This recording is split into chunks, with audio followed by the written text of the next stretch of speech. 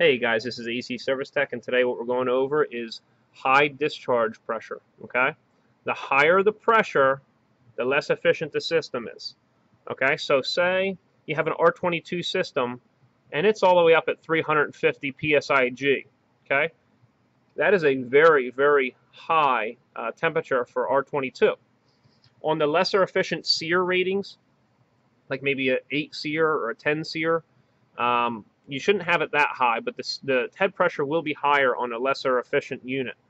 SEER is seasonal energy efficiency rating. Okay, but at 350 psig, you're looking at a saturation temperature in the middle of the condenser coil at about 143 degrees in the middle of the condenser coil. Now that could be due to a few different things. We know that this side has to do with the outdoor unit. Okay, it has to do with the condenser coil. All right, this has to do with the vapor side. Okay, so our liquid has to do with the condenser. As far as this gauge set and how we're reading this, subcooling, and you're reading this as superheat for the evaporator coil. All right, so 143 degrees. That could be excessive non-condensables in your refrigerant line. Okay, there could be some nitrogen in the line. There could be some air in the line, or the normal thing that you might see is just the fins are wore out. All right, when the fins deteriorate in the salt air, especially if it's near a beach or something like that, the salt air really erodes the condenser coils, and then you have high discharge pressure.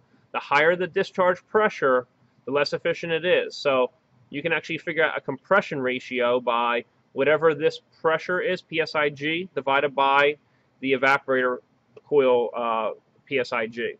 The higher that ratio is, the less efficient the unit is. Okay, so you want to have your liquid pressure lower. That would be more efficient. All right.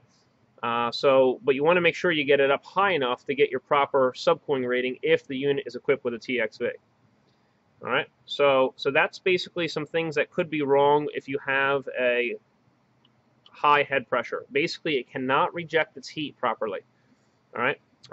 That would also happen, say, if the condenser fan shut off, or just say in the case of a geothermal unit, maybe the water to refrigerant heat exchanger, maybe it has some calcium on the inside of it due to like an open water setup or sediment in there. And what that does is it stops the refrigerant from rejecting the heat into the water if it was a geothermal unit. Okay? But that's basically just a scenario of what it could be if you have high discharge pressure. All right, hope you enjoyed yourself, and we'll see you next time at AC Service Tech channel.